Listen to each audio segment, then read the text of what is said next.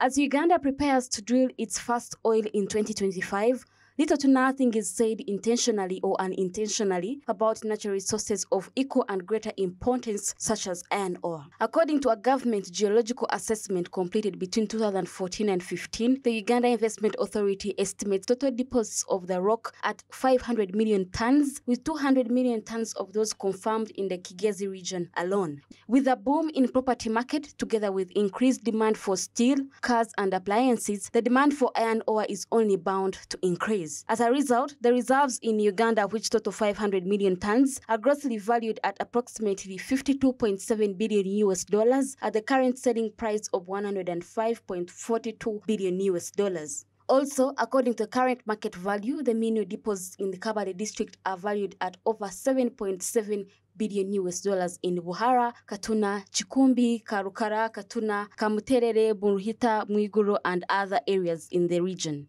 Manufacturers therefore want the government to be more deliberate about mineral beneficiation.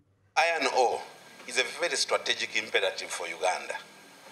And where we stand, we think that it is about time to come up with a consortium guided by the PPP law and policy, because the legal regime now allows.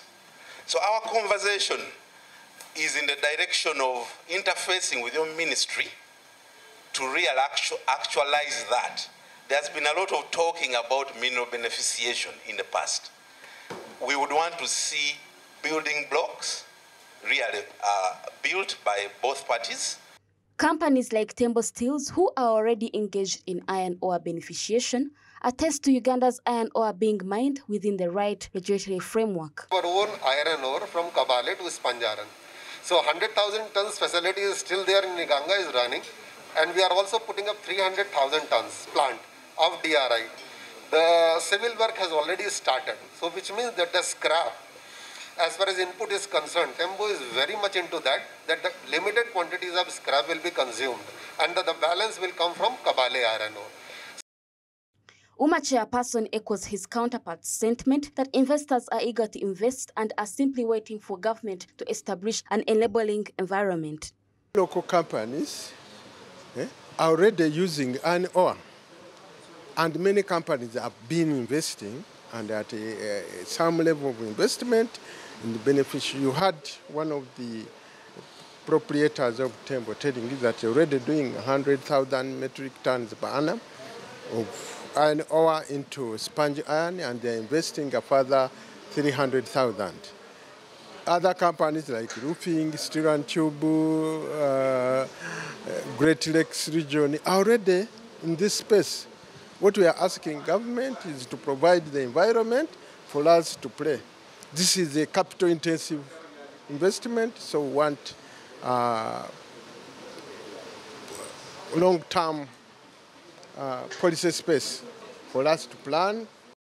The Mining and Minerals Bill passed last year aims to abolish the Mining Act of 2003, streamline industry operations, provide a transparent and accountable licensing framework, encourage in-country value addition, and improve management of mineral earnings. For these reasons, the minister recently made a comment regarding the transparency of mineral wealth.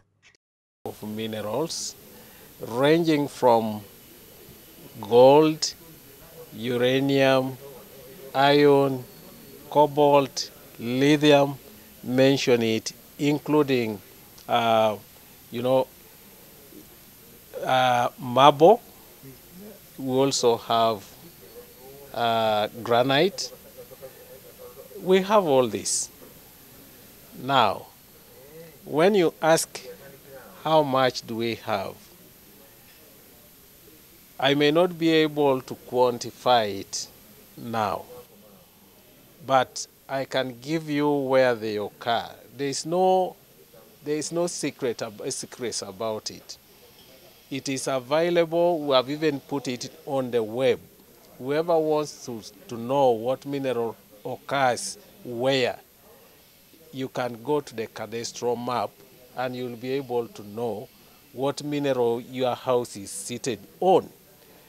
Nonetheless, in handling iron ore, Uganda can imitate the government of Botswana under Celeste Kama that renegotiated the diamond mining agreement to guarantee itself the lion's share, that is 50% of diamond's revenue, like it did with the Tembo Steel's plant in Uganda.